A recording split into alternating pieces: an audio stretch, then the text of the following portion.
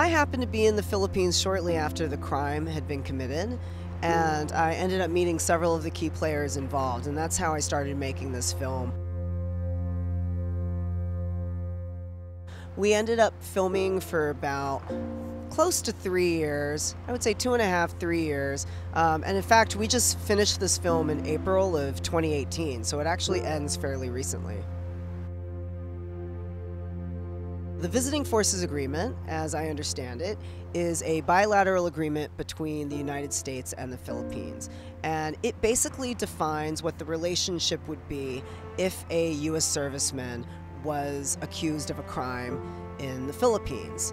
And most people don't know about it, but it only came into light recently when this was challenged through the case and story of Jennifer Laude.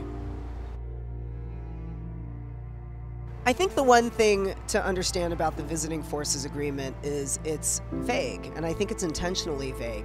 So for instance, it describes what would happen if a member of the military or U.S. serviceman is accused of a crime.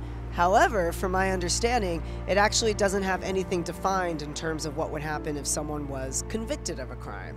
So I think there's a lot of room probably to have some kind of more defined terms and probably some kind of transparency so we understand what exactly the Visiting Forces Agreement is intended to do, but also who oversees it.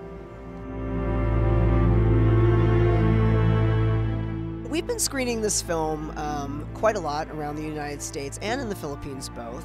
And so far, the trans community that's come out to see the film, I think really appreciates what they've been seeing because, you know, there's been a lot of films and probably news coverage around crimes committed, right? Gender-based violence, transphobia, violence, towards the trans community.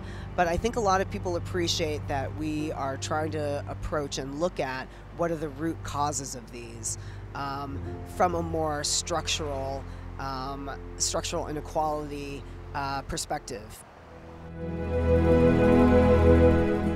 So the film right now is in theaters, which is really exciting. It opened in New York last week. It's here in Los Angeles. It'll be in San Francisco in about 2 weeks, with the rest of the nation to follow. And eventually we'll end up online, I'm sure. And people will get to see it in all the various ways that people see movies now.